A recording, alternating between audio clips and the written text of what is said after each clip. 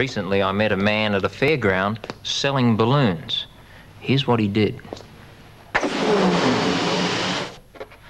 And this is what he said to me.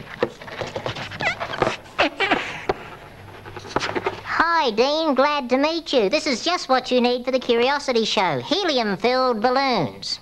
Now, why did he speak that way, and why am I speaking this way to you?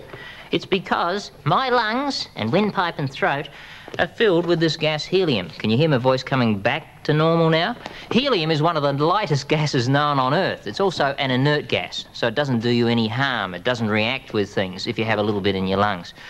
We normally make sounds when we speak because our vocal cords vibrate and then the air in our windpipe and throat vibrates. If you happen to have this very light gas helium in there, the vibrations sound quite different. And that's why your voice sounds like this, for a few seconds anyway.